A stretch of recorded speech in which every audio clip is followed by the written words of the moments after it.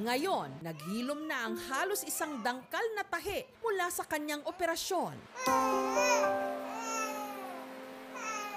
Higit 2 buwan matapos siyang maoperahan, si Baby Zia hindi pa rin makalabas ng ospital.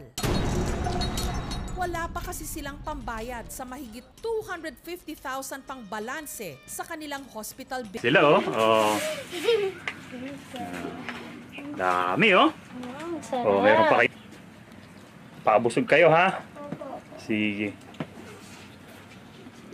Sarap na sarap si Baby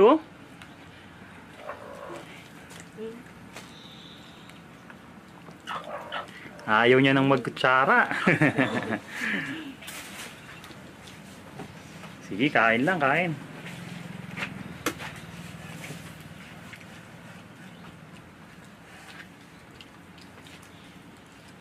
Kids should obey their parents.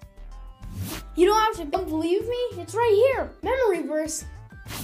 Obey your parents, for this pleases the Lord. Specifically to us kids. It doesn't say, hey kids, go get a job and be sure to exercise every day. It simply says, listen to your parents and do what they say. Second, because it pleases the Lord. That means it makes God happy. Don't you want to make God happy?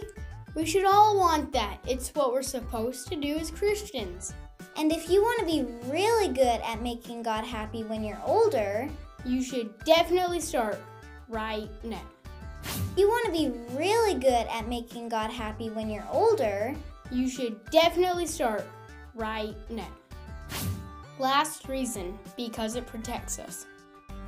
Let's demonstrate with this big hula hoop. It's a big O. O for obedience.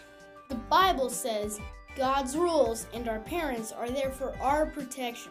So think of the O in obedience as a circle of protection. When we obey, we are safe. When we disobey, we are in danger. Stay in the boundaries your parents set and you're safe. Step out, you're gonna be in trouble. Get the idea. It's for your protection. So remember, kids, eat your vegetables, brush your teeth, wear your seatbelt, but most importantly, remember to obey your parents. Okay, that was awesome, but let's make this even better though, right? How? We're going to bring in the Harlem Globetrotters, and we're gonna do a trick shot video. Do you know who they are? Yes, the basketball players. Yes, but they're legends, okay? They are the very best at basketball trick shots. Spin. All right, here we go. So you know what's gonna happen? What's gonna happen? He's gonna spin around. And then you're gonna make it in. Okay. Get ready. Are you kidding me?